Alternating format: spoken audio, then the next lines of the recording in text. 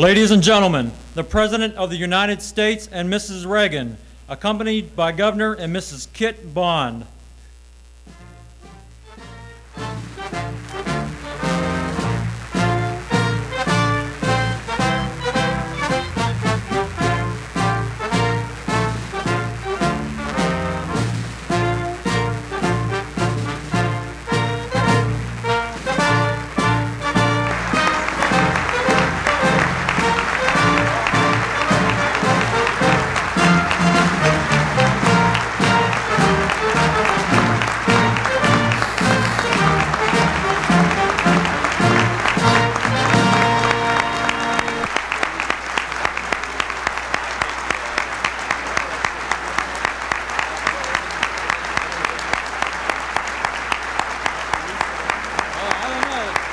People want to give you a long applause. That's what they want to do. You can tell them to be seated if you want.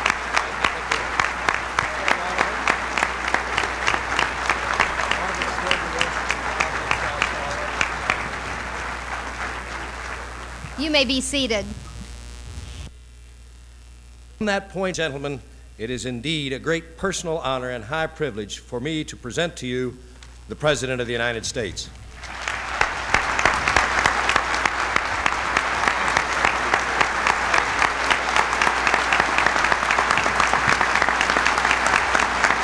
Thank you.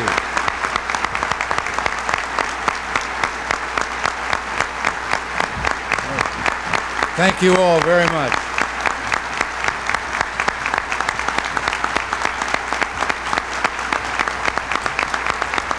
Thank you.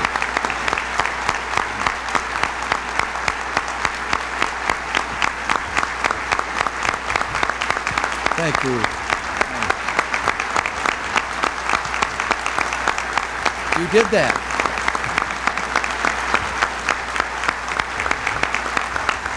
Thank you. Well, thank you very much. Governor Ashcroft, Representative Bill Emerson, Carolyn and Kit Bond, ladies and gentlemen. It's great to be back in Missouri, and it's great to be in America's heartland. I've come here to ask Missouri for a favor. Well, we need to borrow one of your best and brightest. We need you to send an individual to the United States Senate who will be a strong voice for a prosperous, free, and secure America.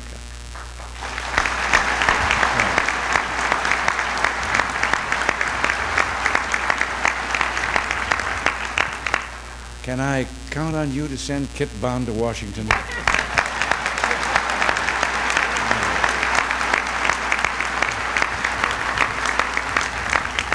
Thank you. You just made my day.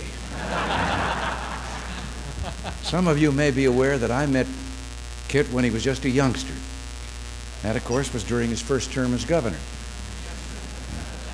Seriously, though, Kit is still a young man, but he's also a man with a proven track record of leadership and responsibility, a Missourian of whom you are rightly proud.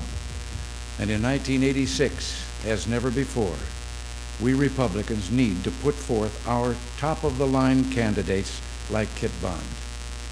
This election will determine whether or not our country keeps moving forward with economic growth, expanding opportunity, and freedom for all our citizens, or slips back into the morass of tax and spend and spend. The bad old days of runaway inflation, economic decline, and national despair are long gone. But the crowd of big spenders and big taxers who created that mess are still lurking in the wings. They held out the dream that big government could solve every problem, that federal money was somehow free money, that the American economy was a horn of plenty which could be taken for granted. Usually when people grow up, they quit believing in the tooth fairy. Predictably, the liberal dream turned into our country's economic nightmare. Putting America back on the right track has been a team effort, and I want to point out that your Senator, Jack Danforth, has been an indispensable member of the team. Yeah.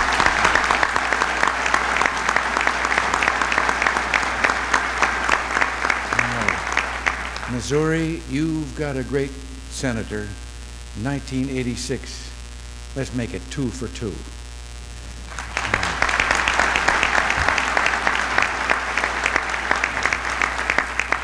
Speaking of 2 for 2, it's great to hear the Globe Democrat will be keeping St. Louis a 2-newspaper town.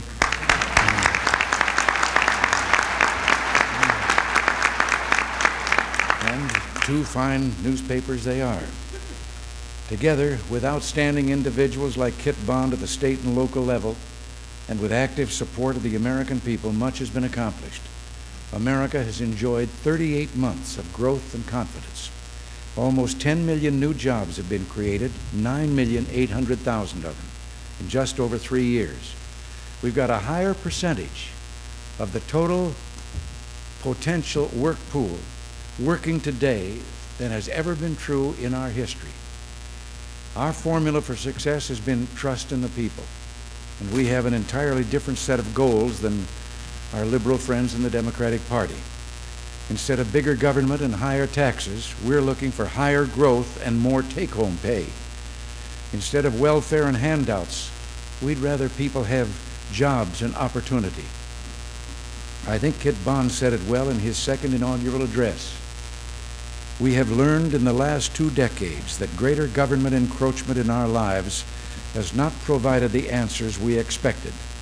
The people have sensed this failure.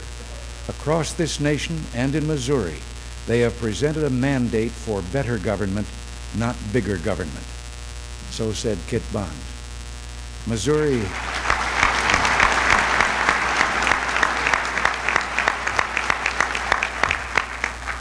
is the show me state. So after making that speech, Kit went out and proved to you that he meant what he said. Under his leadership, Missouri was one of the first states to establish enterprise zones. He fostered a pro-growth environment, and by the time he was done, well over 100,000 more Missourians had jobs than when he started. He broke out of old molds and established patterns to find new ways of making state government leaner and more efficient. He had the courage to say no to the multitude of special interests that pound on every elected official's door. And in the process, as Governor Ashcroft has told us, he did take a $270 million budget deficit that he'd inherited and turned it into an almost $300 million surplus. I don't know whether you had the same reaction, Kit, that I had once in California. We had to raise taxes because we had inherited a massive deficit, and our Constitution said we couldn't have a deficit. But I promised that as soon as we could, we'd give that money back. And we did. And the first time we were out of the deficit and showed a surplus, somebody said to me, well, now what are we going to do with it? I said, let's give it back. And we did. We told them when they figured out the state income tax to just deduct 10% and keep that and send us the 90%, and the surplus would take care of the rest. Well, that went on until we got up to an $850 million surplus, and we gave that back. But before we did, to show you what the difference is between the two parties, a leading Democratic senator stomped into my office, and he said giving that money back to the people was an unnecessary expenditure of public funds.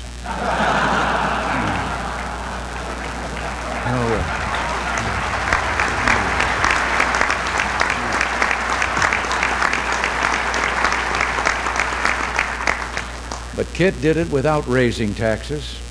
Kit, we really need you in Washington.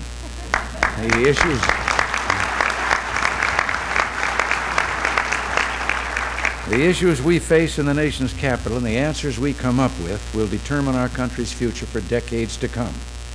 We're literally charting America's course into the 21st century.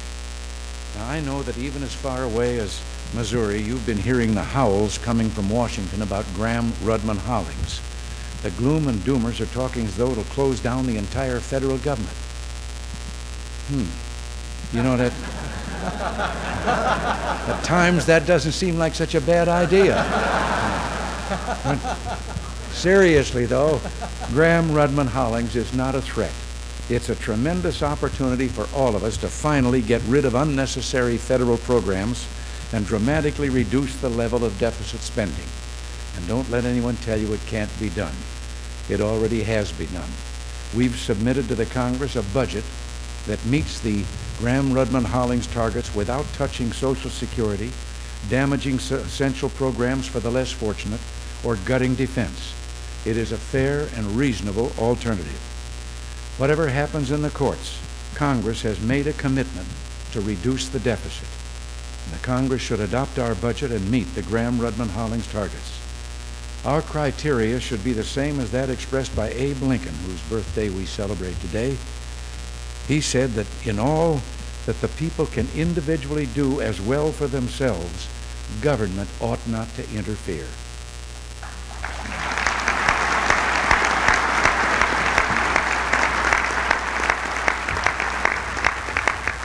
The great emancipator also said, "To each laborer the whole product of his labor, or as nearly as possible, is a most worthy object of any good government." Working people keeping the product of their labor is not what some politicians have in mind. Our opponents would rather raise your taxes than reduce spending. They'd rather take money out of your family budget than out of the federal budget. They claim you're undertaxed. Let me ask you, are you undertaxed? You want your taxes raised? No. I hope they can hear you in Washington. During the last election, the people of every state but one said the same thing, and it is about time the Congress got the message. One way you can help them understand is by sending them Kit Bond. He'll deliver your message. Like your fellow Missourian Mark Twain once wrote, "Thunder is good, thunder is impressive, but it's lightning that does the work." America.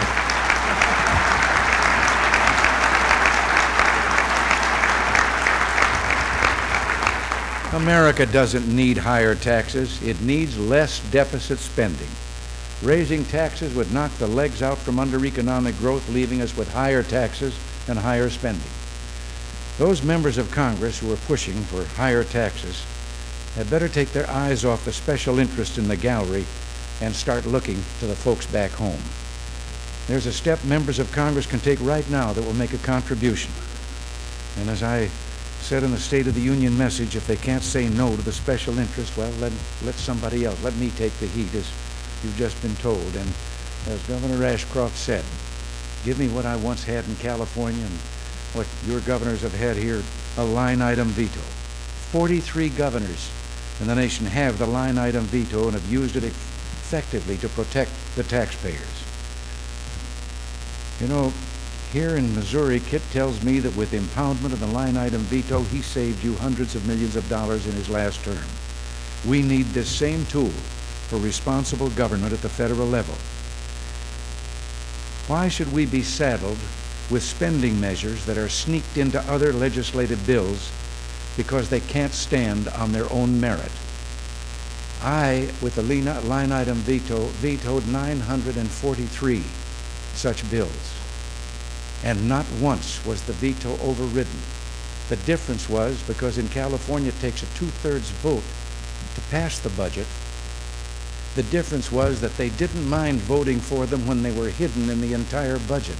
But when they had to vote on them standing out there all on their own, they couldn't get the 2/3 vote to override my veto. That's why we need it at the federal level. There's also a crowd in Washington who, as usual, is suggesting that the easy way to reduce deficit spending is to slash the defense budget. Well, we're still making up for the folly of a decade ago when our defensive strength was permitted to erode. When we got to Washington, on any given day, half of our military planes could not fly for lack of spare parts or fuel. Half of our naval vessels could not leave port for lack of either crew or spare parts. We must never permit that to happen again. Strength is the greatest guarantor of peace, and keeping our country secure and at peace is the highest responsibility of the federal government. Now, I know that you've been treated for the last several years to a drumbeat of propaganda that would picture the Defense Department as a bloated four-star general sitting on a bag of money. Let me tell you, that is pure propaganda.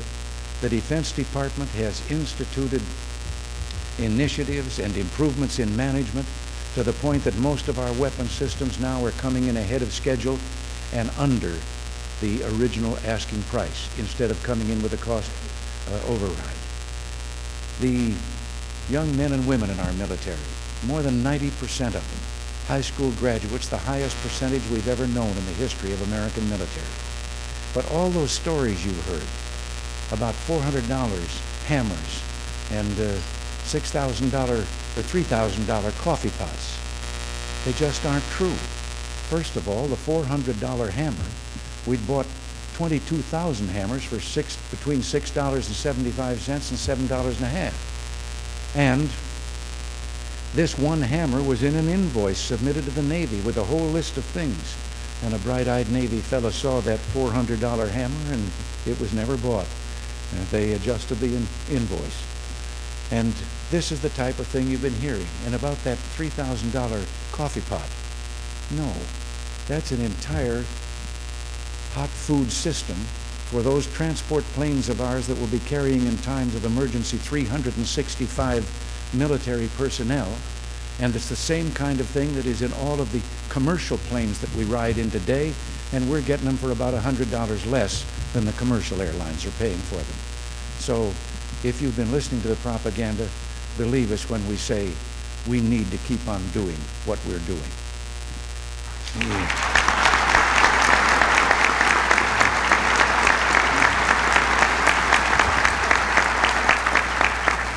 There are no easy ways to meet the challenges we face. I know, for example, of the rugged times that many of America's farmers are having. Those farmers who are in trouble are, by and large, the victims of the inflation the rest of us have managed to escape. They bought land and equipment during those times when prices were rising, often encouraged by government to do so. When inflation stopped, they were left holding the bag. The bag was full of grain, and the price of grain had gone down. Well, the farm bill I signed recently was about the best thing we could get through the Congress. Tom Coleman and Bill Emerson worked closely with me on this one. And now all of us are going to have to work together to straighten the situation out. We have to maintain those responsible policies that help bring down the prime interest rate from 21.5% that we inherited to less than half of that, 9.5% now. Low interest rates help the farmer, and so does the drop in the price of fuel, bringing down the cost of doing business and spurring growth in a wide range of basic industries. And there's one tax especially harmful to men and women of the land. In 1987, however, the federal estate tax exemption will increase to $600,000, which will prevent children from losing farms that have been in their families for generations. They won't have to sell them to pay the inheritance tax. Even better, there will be no estate tax for surviving spouses. And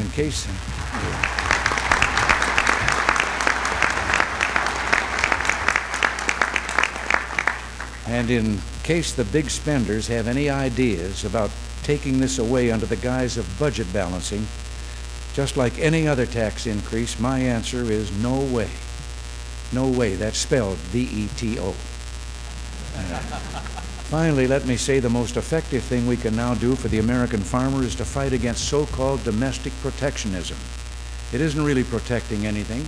It's the #1 threat faced by American agriculture. Protectionist measures would only raise the price of what farmers and all of us buy, and would likely result in retaliatory trade barriers against the export of our farm products overseas. And the way to correct the trade imbalance is not to decrease imports, but to increase exports. Rather than erect trade barriers of our own, let's go to work dismantling those obstacles in other countries. Let's balance up and not down, and that way everyone is better off. I know that Kit Bond is a leader in this area. Our administration has honored him for his promotion of American exports.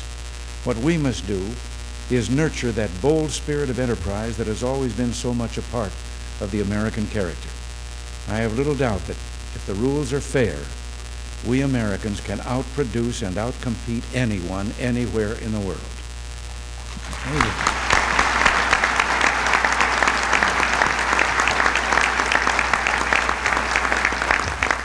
St. Louis was the departure point for those who conquered the American frontier.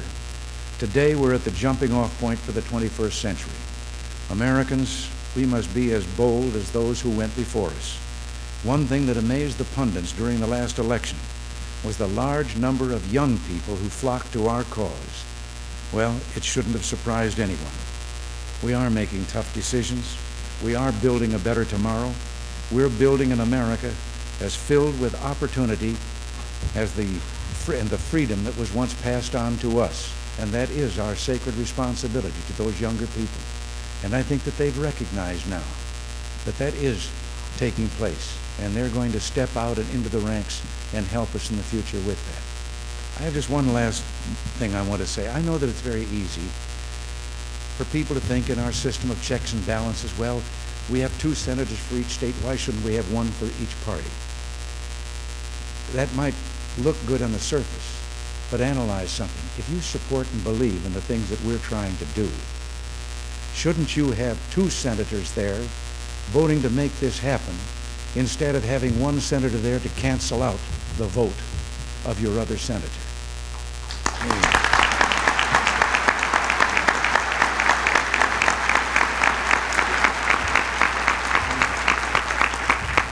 All of the things that I've told you about and more that we've accomplished in the few years we've been there, I tell you frankly, could not have been accomplished if we did not have, for the first time in years and years, a majority, a small majority, but a majority in the one house, the Senate.